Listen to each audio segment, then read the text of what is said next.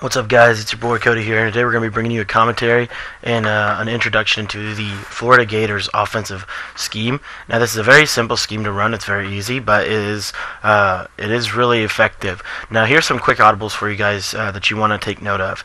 I have the gun. Let's see here, find it here. The gun trips left, so the gun trips open, and the play is called Gambler. And you see we have that wheel rat. It's going to be a great X-factor formation for this offense, something that we can go to, to kind of beat everything in and of itself, but can get shut down if you run it too much. That's why it's a little bit of a mini scheme for this offense. Our X audible here is the Frisco from the shotgun type formation.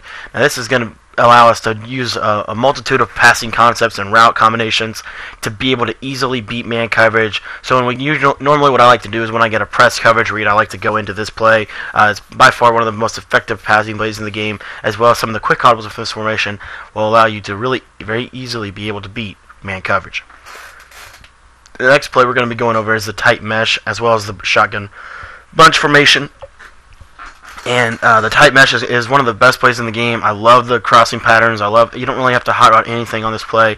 This play is one of the most effective plays in the game for beating zone coverage because of the duo drags and the curl concept to the field. And also with some hot routes and some personnel packaging, we'll be able to very easily be able to beat zone coverage. My most favorite formations in the game this season is a single back or ace slot, better known as single back doubles in Madden. But levels divide is by far one of my favorite passing concepts in real life and in the game. I love this play. It's very simple to do. It's very simple to run. Hopefully, you guys will appreciate it as much as I do, and we'll learn to use this concept. We'll use this in a couple of other offenses that I run.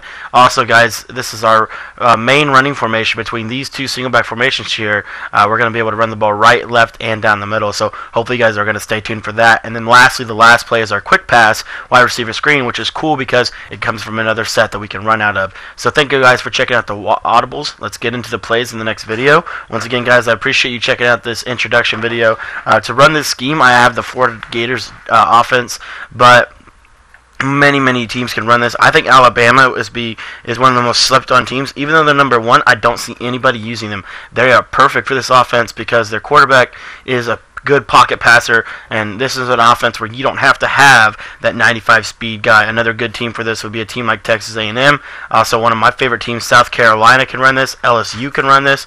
A lot of teams can run this. Your basic principle, though, you want 3 decent receivers, a tight end who can catch the ball, and a running back who can do a lot of things out of the backfield. You're not going to be running the ball a lot. You're usually going to be using your pocket passing and quick passes as your running game. So be sure to get a running back that can catch the ball, run after the catch, and maybe break some tackles down the road. So anyways, guys, thanks for checking out this offensive scheme introduction video. We'll be back tomorrow with the base play breakdown as well as the base formation breakdown. So thanks for watching, guys. Also, real quick, if you guys have any other questions related to NCAA 14, just leave them in the comments below. Also, guys, if you like this video or you like what I'm doing, make sure you hit that like button. Lastly, guys, if you guys are looking for the best tips in NCAA 14, go ahead and hit that subscribe button. It's going to let you know whenever I post a video on tips, and hopefully you guys will be able to use them to better your game and better your knowledge of the game. As Madden 25 draws closer, guys, only a couple more days left in NCAA 14. Be sure to use these to your advantage. Thanks, guys, and we'll see you in the next video.